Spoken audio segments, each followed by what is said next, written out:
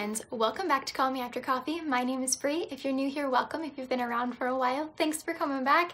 Today we are filming my November possibility pile.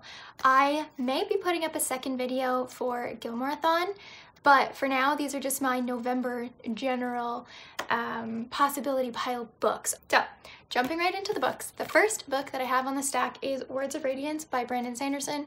I have literally been working on this bad boy since like April, March, possibly. I think March, maybe even February. It's been a long time. That being said, there was like a solid 3 months that I didn't even touch it. So I recently jumped back into this in October. Super loving this. Finally hit the 700 page mark, passed it by a little bit.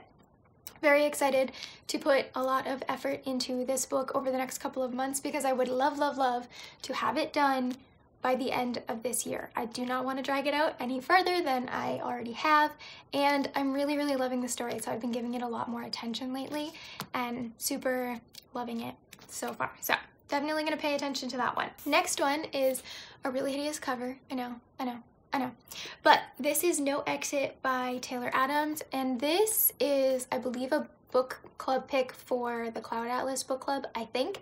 I happened to just pick it up and then they made it the group book, so I figured it's for November and December, but I'm gonna try and get to it in November because I have quite a TBR for December that is pretty ambitious, but it's a lot of like short Christmas books, so we'll get to that when we get to that. I'm very curious. I've heard a lot of people say really good things about this book, like not that the book is good in content, but that it's a really good read. It will keep you up, so I am definitely looking forward to giving this one a try. As far as I know, this is about a girl who is driving back to her hometown and there's a blizzard, because of course there's a blizzard, and she gets stuck at a truck stop, and I believe there's like a child in the car that she parks next to, and then she has to try and figure out like why this child's in the car, who took this child, what's going on, and then that's as far as I know, that's the plot. I've definitely had some interest in it over the last while, but like you guys know, hit thrillers are kind of hit or miss for me. So this popped up on Book Outlet for like, I don't know, $4 or something. So I was like, you know what? I'm gonna give it a try. The next one is The Bestiary. I think it's Bestiary. I don't think it's Bestiary. I think it's Bestiary, but it might be Bestiary. I'm not entirely sure. Correct me because I'm not sure. By Kaiming Chang, and this one I was sent. This one is actually the one that I think might work for Gilmoreathon. So anyway, I might use this one for Gilmoreathon. I literally didn't think about that until I started filming this.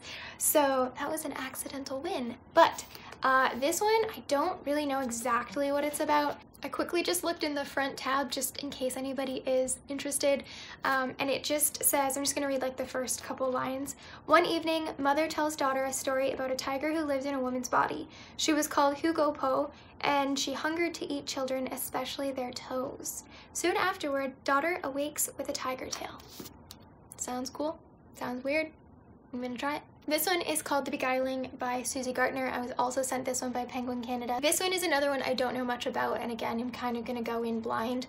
I believe this is like a modern gothic style story, and I think it's about this woman who is like, I don't really know how to explain it, but it's like apparently people feel compelled to like tell her their deepest, darkest secrets or something like that.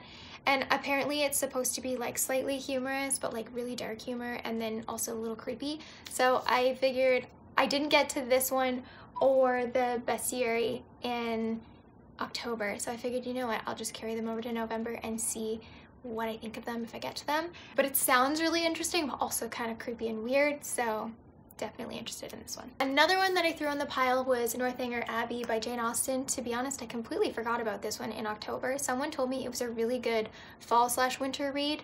Don't remember who said that, but somebody left a comment under one of my videos. And I have been meaning to read it for ages, and I purposefully saved it for the fall season, and fall is almost done now. I am going to try because I haven't read as many classics as I wanted to this year, so hopefully I can add some more before the year is up. And this one is quite short, so I don't think it'll take me very long at all to get through. This one is a request from my son. This is one of his favorite series. I haven't read it yet. He's read it like 4 times this year alone, like the whole 4 books he has read at least, I think, 4 times since we bought them for him in March. And this is The Prince Warriors by Priscilla Shearer and Gina Detweiler. I don't really know what this one is about, but as far as I know, Priscilla wrote this, I think, for her son, her oldest son, But Rainer absolutely loves these books, and he's been asking me to read them for a while, and I keep forgetting. So I brought it up to my room to put it on my nightstand so that I can't forget to get to it.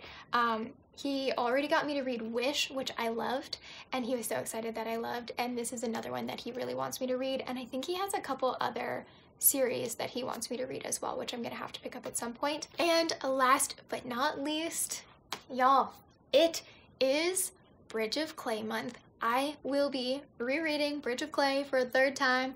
You guys don't know, now you do. I adore this book. I have read this every November for the last, well, this will be the third year.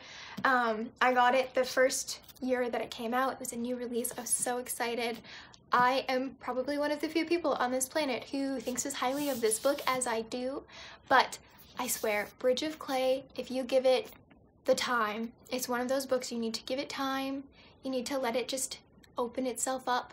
It's a true onion of a story. It peels back the layers, and it is slow and beautiful, and I love it. I loved every page. Quick warning, there is my least favorite curse, swear, phrase in the world in this book, all over the place. The one brother, it's like his catchphrase. So me, being the nerdy weirdo that I am, went through the book and literally just scribbled it out all over because I don't like that particular use of the phrase. So anyway, I'm not gonna say it out loud, obviously, but it's like JC or GD. I don't like when people use that as a swear, and this person in this book does a lot.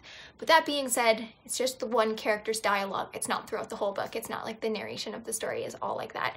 I love this story. If you loved The Outsiders but you wanted kind of more from it, because I love The Outsiders, but you wanted more from it, this is kind of that. You have 5 boys, the Dunbar brothers, growing up without parents. Their mother dies and their father is gone, and the book is finding out why. It is about, it's about building bridges, but in like both the hypothetical and literal sense of the word. There are all these quirky characters. There is a mule named Achilles. There is sort of like a budding romance. It's just, oh, it's so good. It's so good. And he writes, even like some characters who do unlikable things, he writes these characters in a way that you just love them. And I love that the brothers are like, they're rough and tumble like the brothers in The Outsiders, and they also love each other like the brothers in The Outsiders. And I literally just can't get enough of this book, and I feel like this is going to be one of those ones that I will continue to reread like forever. Plus this cover is like one of the most beautiful things I've ever seen. Anyway, I have talked about this book. This is pretty much a wrap up for this book because it's going to get 5 stars again, obviously, has the last 2 years. Gonna get another one. But if anybody feels like reading Bridge of Clay in November, your girl has the DMs open. You can message me, comment down below. You can message me on Instagram. I flipping love this book so much. I'm gonna say the story really doesn't get going until probably like 70 pages in, but I don't even care because upon the reread, the beginning is so beautiful, but you just don't know it until you've finished, and then you're like, and you just sob all over it all the time. So yes, that was a way longer possibility pile video because I had to gush about my favorite book of all time, and I'm gonna gush about it again in the wrap up, and I'm not even sorry about it. So anyway, let me know down below. What are you planning on reading in November? Are any of these books on your list? You guys know the questions I usually ask. Have you read Bridge of Clay? Did you hate it? Let me know down below. And while you're down there, if you haven't subscribed already, please do, and hit the bell so you don't miss future notifications. I am trying to get my schedule back on track with Mondays and Thursdays, so we'll see how we do with that. And I will talk to you guys all next time. Thank you so much for watching. Bye.